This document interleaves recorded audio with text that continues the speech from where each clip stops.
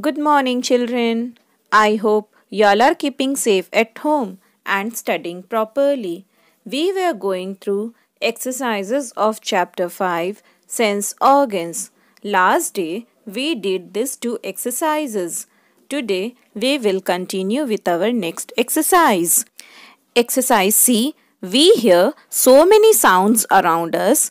List any 5 sounds that you find interesting.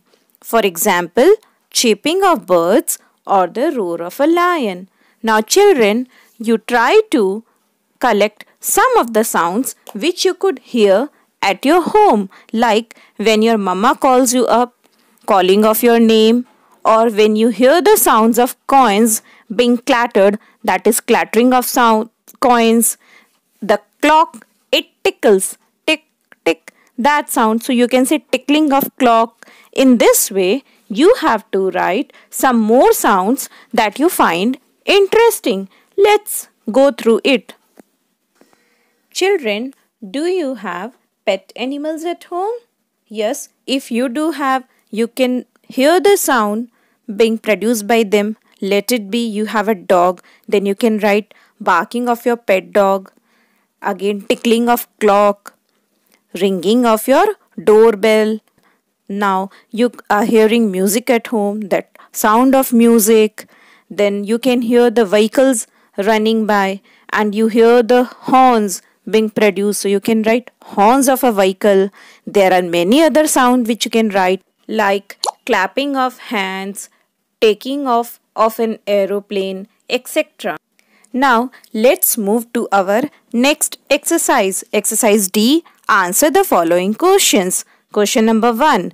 Which sense organ do we use when we hear the sound of an alarm clock? So children, here also you can find one more sound, that is the sound of an alarm clock. And now you tell me which sense organ you use to hear the sound. Yes, you are correct. You use your ear. So what we will write? We use our ear to hear the sound of an alarm clock. Or you can also write, we use our ears. Now question number 2. Name the sense organ that tells us whether the food is hot or cold. So children, we have studied we can touch and feel, but with which part? With our hand. And we also call that our skin helps us to find out whether a thing is hot or cold. So what you will write? Our skin. And why you will write only our skin? Because it is asked, name the sense organ. So you will only name it up. Now number 3. Which sense organ is also used for breathing? We have studied we use our nose to smell and we also breathe through our nose. So what we will write? Our nose.